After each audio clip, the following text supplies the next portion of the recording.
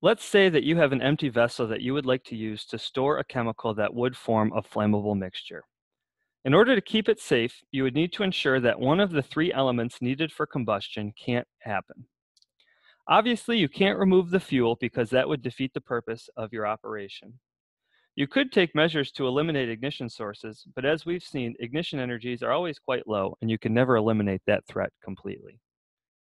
This leaves us with removing the oxidizer, which is commonly oxygen, always present in the air. One way to inert a container before putting it in service is a vacuum purge. The main idea of this process is to first draw a vacuum on the vessel. In this part of the process, we assume that the container is rigid and the volume is constant. We always assume that we work slowly enough that temperature stays constant by always equilibrating. The number of moles in the container decreases because the pressure inside the vessel decreases. In step 2, we replenish the gas with fresh, pure inert. Here we again assume that volume and temperature are constant, and the number of moles inside the vessel increases as pressure increases. By observing the figures, we can see that in step 1, the oxygen concentration stays the same.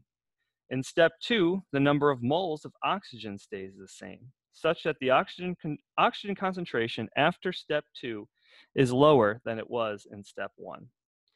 The overall goal of this process is to reduce the oxygen concentration to a level below the in-service oxygen concentration. Our job as engineers is to determine how many cycles we need and the total amount of pure inert that we need. At this point, you may be saying, well, let's just do it in one stage. Why don't we just draw a vacuum such that we evacuate all the gas inside and then just refill it with fresh, pure inert?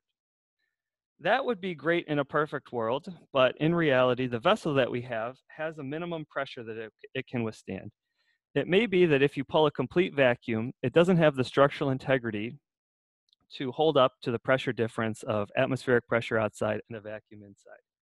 We may also be limited by the size and efficiency of the pumps that we have. So therefore, we have to do a calculation to determine how much or how many cycles that we need. And the overall goal, as I said, is to reduce the concentration of oxygen. So reduce Y naught, which in air is 21%, to, we'll call it YJ is the notation used in the book. And YJ must be less than the in-service oxygen concentration.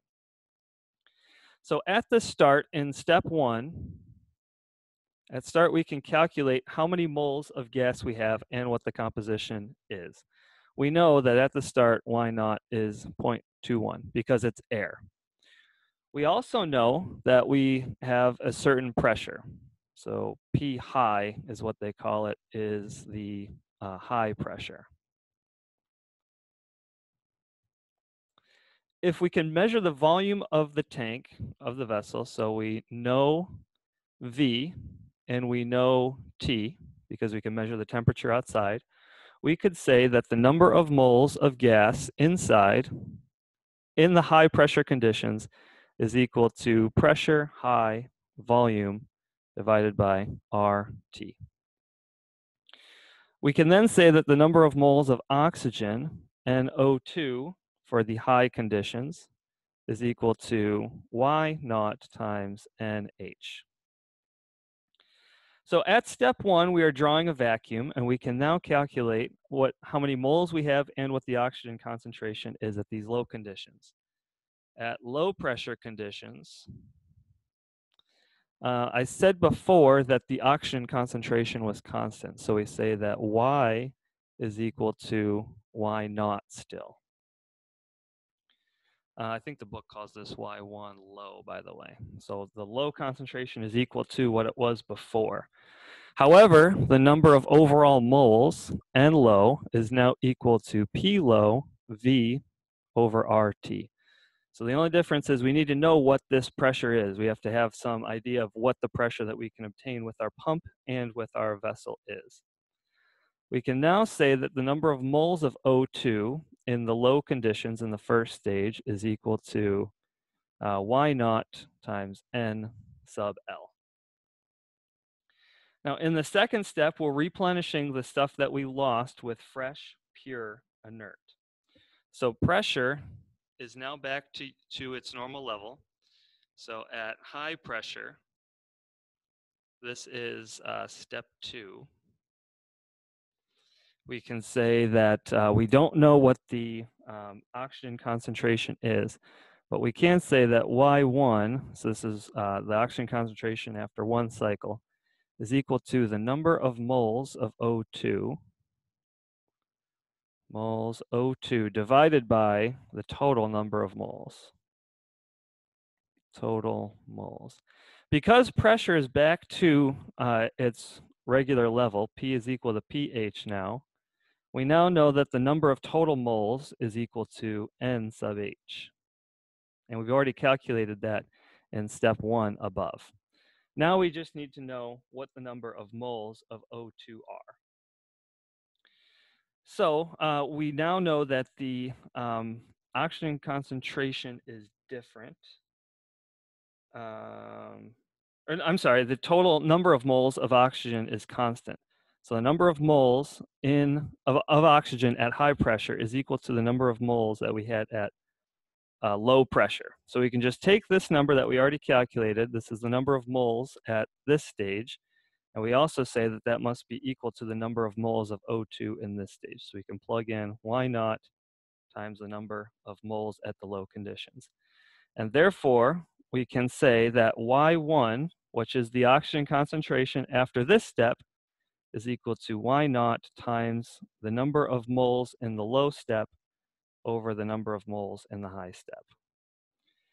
And we may find that Y1 is not quite low enough, and in that case, we would have to do another cycle of vacuum purging. So we'd just start the entire process over, taking this now to be our initial concentration. And if we did that, we might find that the oxygen concentration after the second cycle would be equal to Y1 times number of moles at the low over number of moles at the high. And in doing this calculation, I've assumed that the high pressure and the low pressure are constant. So substituting back in for what Y1 is, plugging that number back in, I could then say it is equal to Y0 times NL over NH squared. So if that's after 2 steps, you can kind of see what the pattern might be by starting to emerge. We could then calculate that Yj, which is the oxygen concentration after J cycles, is equal to the initial oxygen concentration times the moles at low conditions over the moles at high conditions to the jth power.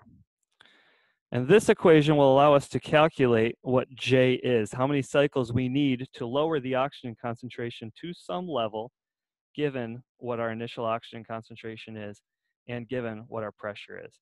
I should also mention that when you're operating your process, you don't necessarily have a dial on the outside that tells you how many moles you have inside. So because volume and temperature are constant, you can also say that this is equal to Y0 times PL over pH to the jth power. So either one of these two will work. The second form is a little bit more practical because you have a pressure reading typically on your vessels. Now, another question that you might be interested in as the engineer is how much nitrogen do you need for this process? How much inert total do you have to add?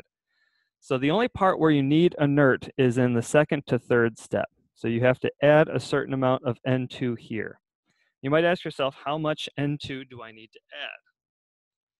How much N2 is needed? Well, for one cycle, we can say that we had to add enough moles of gas such that we get back to our high pressure. So we can use the ideal gas law and say that P high minus P low times V divided by RT is the number of moles of nitrogen that we need to add for a single cycle.